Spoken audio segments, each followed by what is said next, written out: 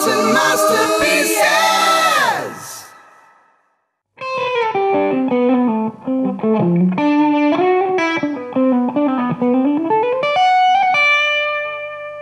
Today, we're with Michael Dolce.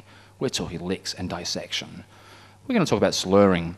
Not the normal sort of slurring that you people out there do all the time when you drink too much. We're talking about musical slurring. Over to you, Michael. Can you play that lick for us?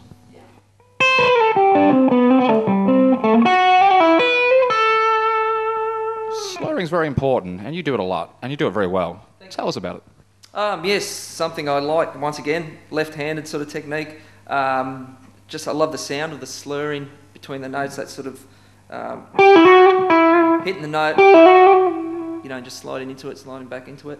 That's all right. You have a speech impediment by the sound of it. Yes, that as well. It's a little bit Larry Carlton. Another major influence. But no, it's all me, mate. I'm the inventor. That's all we have time for. That was Michael. And I can't reveal my name yet. Anyway, over to you. Bye.